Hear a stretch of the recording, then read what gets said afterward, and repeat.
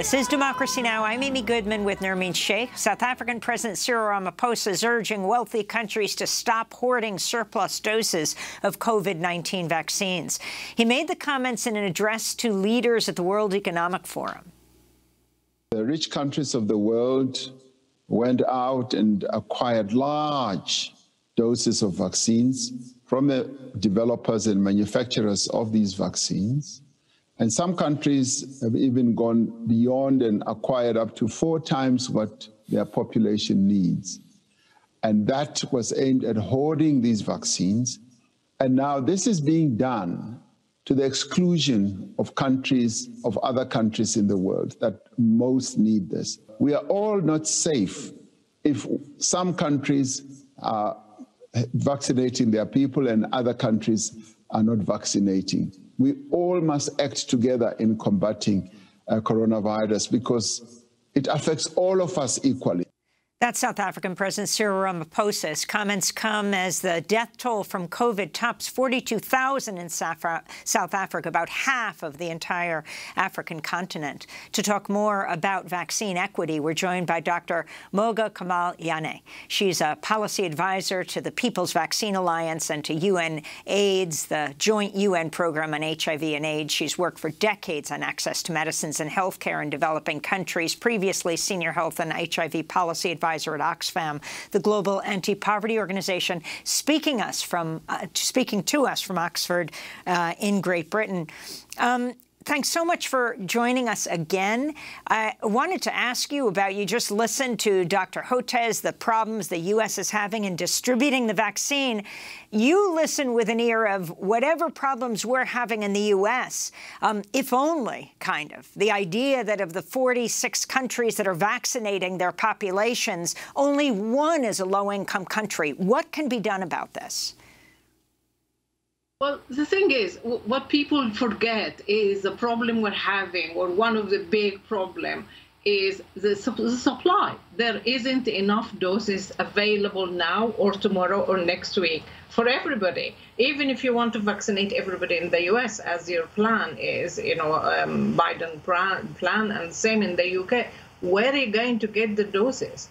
So there is a supply issue. The EU now is having a fight with AstraZeneca because AstraZeneca didn't cut down on what they will be able to supply for the time being. Now, why? Because there isn't enough doses. Why there isn't enough doses? Because we're keeping the production tied to one company. Only AstraZeneca can produce Oxford vaccine. Only Pfizer can produce the BioNTech vaccine. And only Moderna can produce the vaccines that was developed by the NIH or jointly with NIH. This is just, it's really crazy. We're in a pandemic. We need to vaccinate a big percentage of the population globally if we want to be safe. So there is a solution. The solution is to share technology. And WHO set up a mechanism whereby you can share that technology. The companies can share the technology, and with this mechanism, it's called COVID Technology Access Pool, CTAP for short.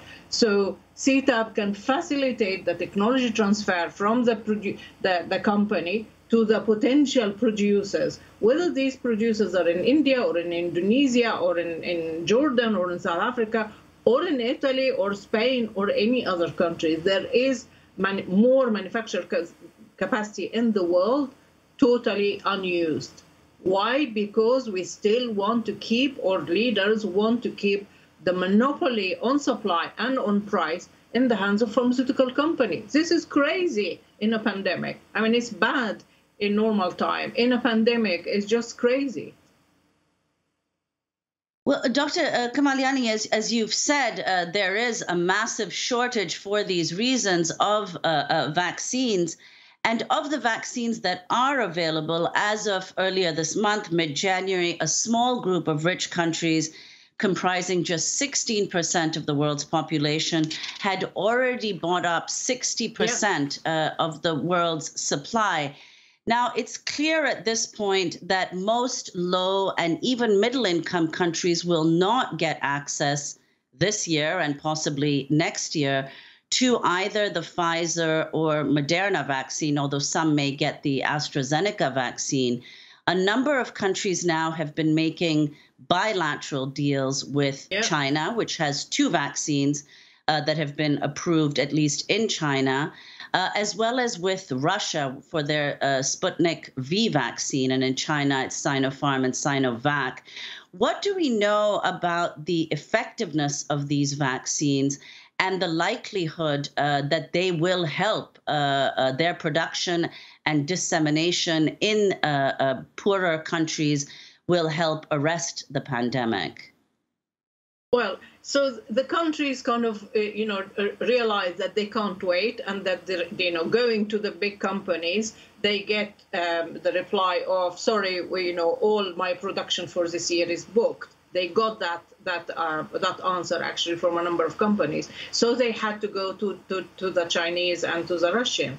Now, the Chinese companies, the 2 that you mentioned, and there's others in the pipeline, the 2 that you mentioned are using kind of old tested technology. So they have the great potential of being easy to make or easier to make, and they can produce at massive scale. So they have that potential.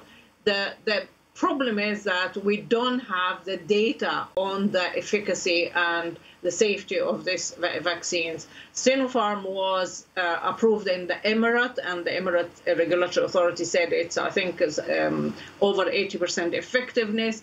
In Brazil, the clinical trial said it's 54%. We don't know the details of either, so it's difficult to really judge. It's difficult for a country that is buying this vaccine to judge the efficacy and the safety and the quality of the vaccine.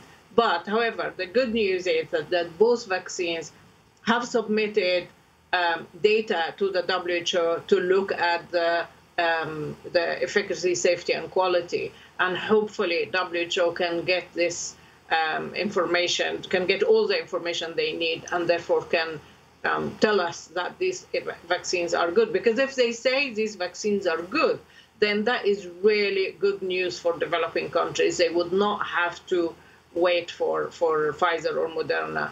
The Russian vaccine, I think WHO is still waiting for data on the Russian vaccine to explore it, to investigate it. But it's, I think they haven't, well, they're still waiting for the data, so we don't really know what will happen.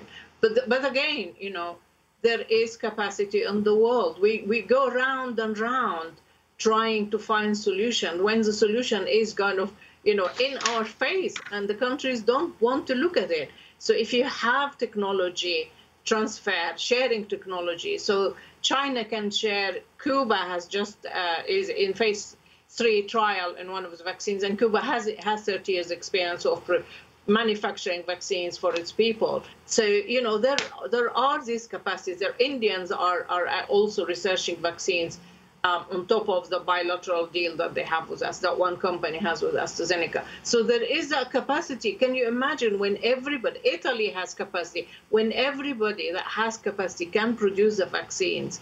Can you imagine how many millions of doses we will have for developing countries and even for rich countries?